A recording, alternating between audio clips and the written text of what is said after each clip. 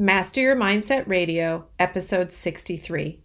Welcome to Master Your Mindset Radio, the show where we empower you to conquer limiting beliefs and transform your world with your gifting and purpose. Now for your host, Elizabeth Nader. Hi friends, welcome back to another episode. This episode is airing on Election Day 2020, which no matter when you listen to this, if it's even a year from now or longer, who knows how long all of this will stay online. I believe Election Day 2020 will be one for the books. Certainly, we are all going through a lot in this country, and it's a big moment. And I want to talk to you about vision and destiny.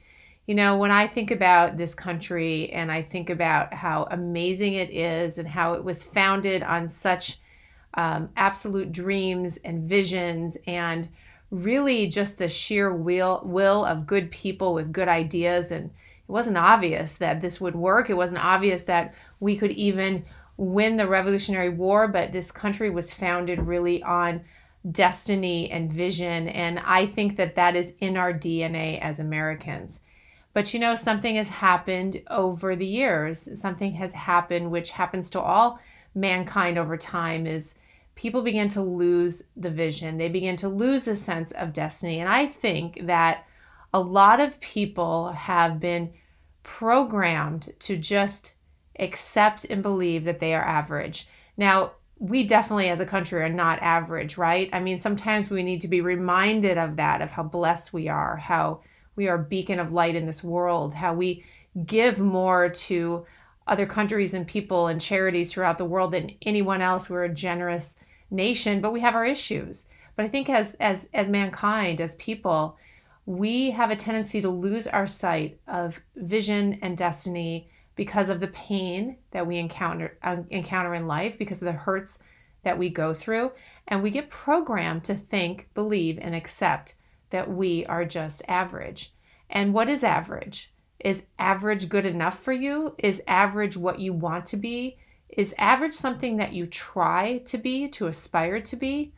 Most people don't, but most people accept it as though that is their lot in life. And I would say to you that I disagree that anyone is average. I think all of us, each one of us, is made very uniquely on purpose for a purpose. I say that all the time. And I don't believe that any of us are meant to be average. So what does that mean? What does that mean if we're not meant to be average? That means we have to have a vision for our life. We have to have a sense of destiny and a sense of purpose. Without that feeling, then you just accept average. Without the sense that there's something bigger for you. And I don't mean to say that everyone has this vision and destiny of curing cancer or being president or bringing world peace or whatever that is. It's not about that. It's about that unique vision and destiny for your life that's specific to you. That does not allow for you to be average. And in fact, no one is average. That's simply a condition and a state that you agree to be in. It is you who has decided to be average. It is not you who was born average. No one was. We each have those gifts inside of us that point to a specific purpose that then leads to a specific destiny. And it's something that unfolds throughout our life. It's something that is certainly a journey that we go on, and we have our ups and our downs in that journey. But to accept average, to believe that you are average, to believe you're supposed to be average, or even that average is attractive, is to completely deny the potential that you have and completely really just ignore purpose and just ignore destiny. And to me, that's not living. And to me, that's what makes people so unhappy and unfulfilled and lost in life, is the sense that they are just average, or they were born to be average, but they've actually been programmed to be average. We are not meant to be that way. So to have vision is to know that you are greater than where you are today. Vision is always bigger than where we are today. So if you're feeling average right now, spend some time and get a vision for your life, because vision is always bigger than where you are. If you're already on a journey of purpose and destiny, continue to grasp vision. Your vision should always be bigger than where you are today. It's a way of imagining the possibilities. It is a snapshot of your potential future. And by the way, this is where fear often attacks us, is in our vision for our destiny. And if we give in to fear, then we accept average.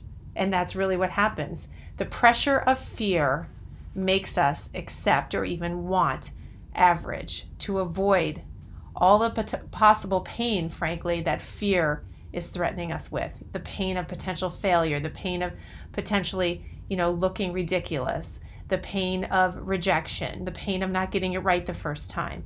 Fear will make us run to average and embrace average, and I don't want you to do that. So for this podcast, not only do I want to encourage you that you are not average, and I want you to remember that on this election day 2020, in a country that is not even near average, in a country that is amazing, and you need to understand the vision and destiny of this country and be really awestruck by that. And I need you to feel awestruck about the possibility, vision, and destiny that's within you, each one of you. And in order to do that, you have to have vision. So what does that experience look like? Reaching for vision, creating vision, seeking vision. How do you do that? How do you even begin to know what your destiny could be? How do you even begin to find purpose?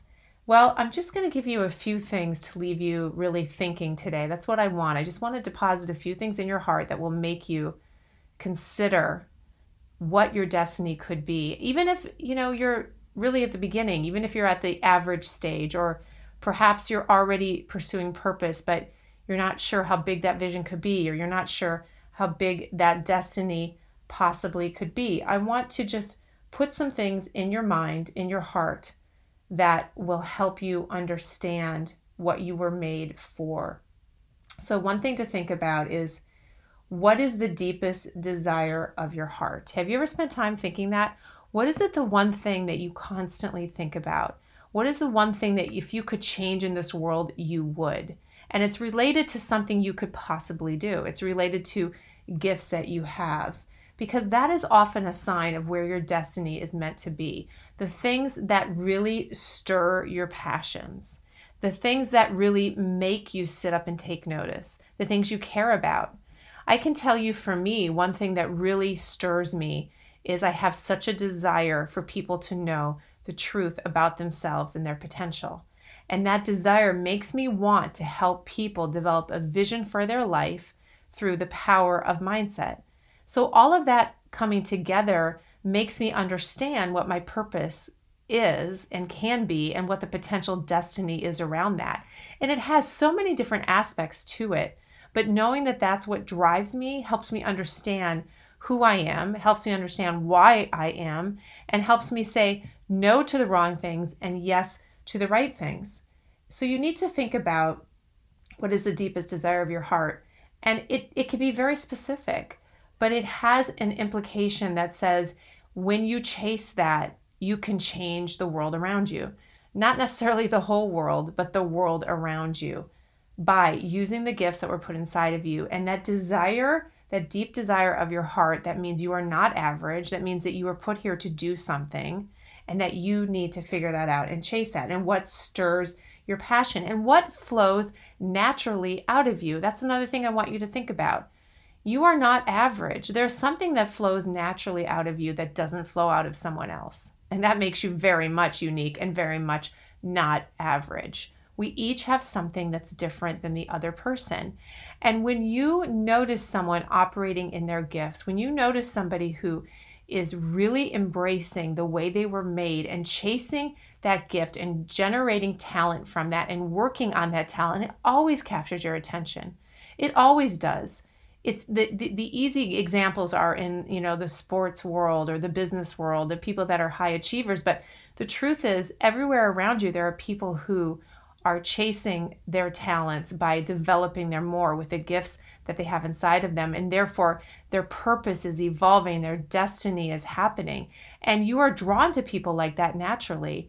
And everyone should be like that. Every one of us has within us the ability to do things differently and brilliantly more so than someone else, a very specific thing, a very specific thing. So what is it that flows naturally out of you? And when you do that thing, you produce what we say, you produce fruit in your life, you produce results.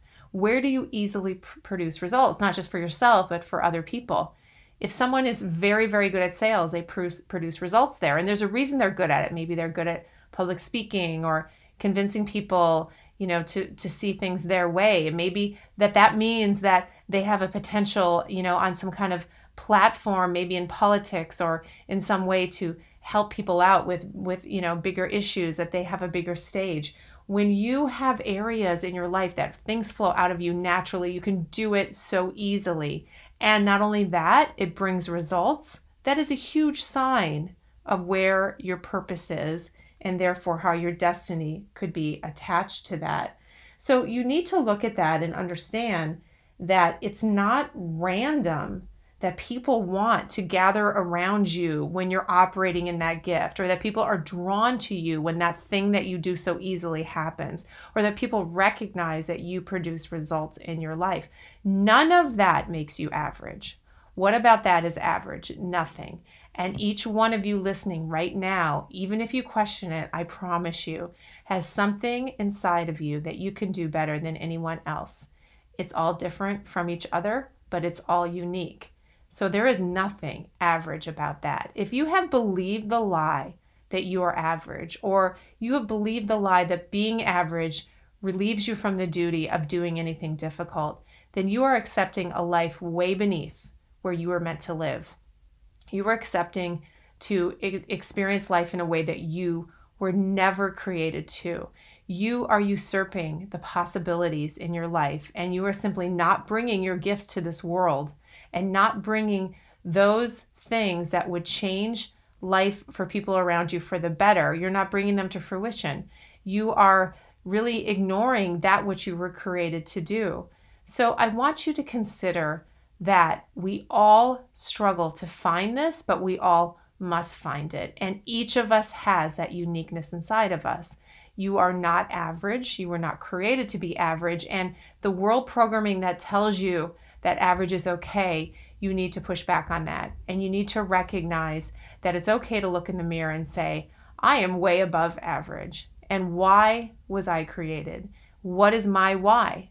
What is the reason? What is it about me? What is it inside of me that I can give back to the world that comes easy for me? What gifts can I work on and develop into talents? And how can I use those to change my world? And from all of that, the clarity that comes is you start to see purpose, and you start to see the connections between what you do and who you are and why you do it.